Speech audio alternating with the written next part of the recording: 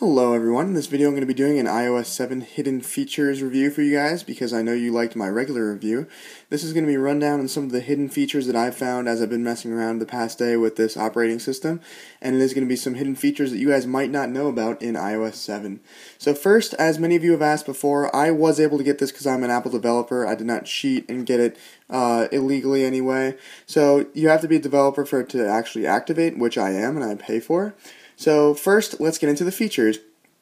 One of the first features that I actually noticed, as I said I am an Apple developer, is Spotlight Search, which I couldn't find in the last video.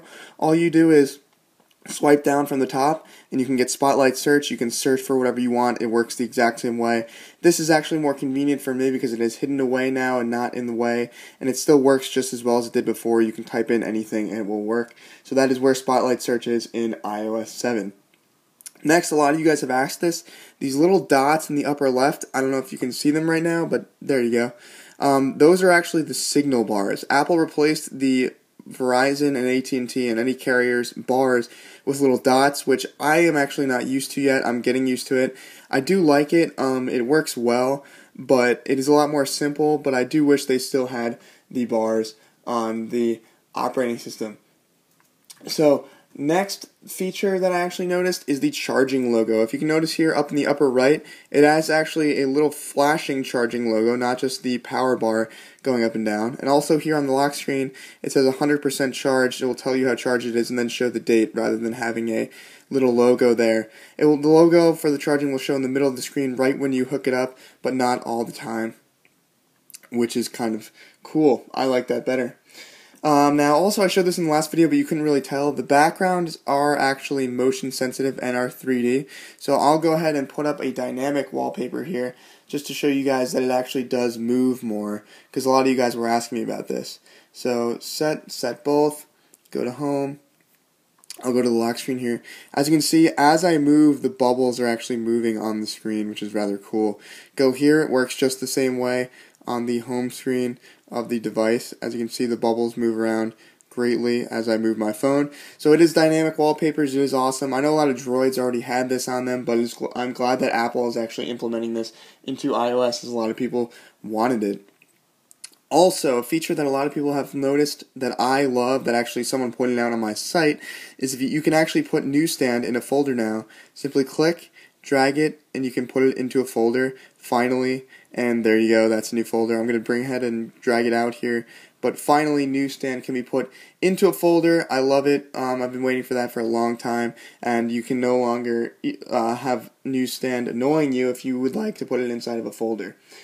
Also, something smaller here that I love, that's a nice little tweak that was on some jailbreak tweaks, is if you look closely here, it is 10:42 a.m. where I am, and the clock is actually live updating. The hands on the clock actually move as the time moves. So that's a nice little feature that Apple implemented. That is definitely a hidden feature. Someone else pointed that out on my site as well, and I did not notice that. So that's very cool that Apple updated that. And I love it. It's a great new feature that was also included in jailbreaks and now is implemented in the actual system itself. Also, there is call blocking for FaceTime, iMessages, and calling. So I'll go ahead down here to this guy. If you scroll all the way down, as you can see, you can click block this caller, and up will come a little thing that says block contact. It says, will you not be able to receive phone calls, messages, or FaceTime from people on the block list?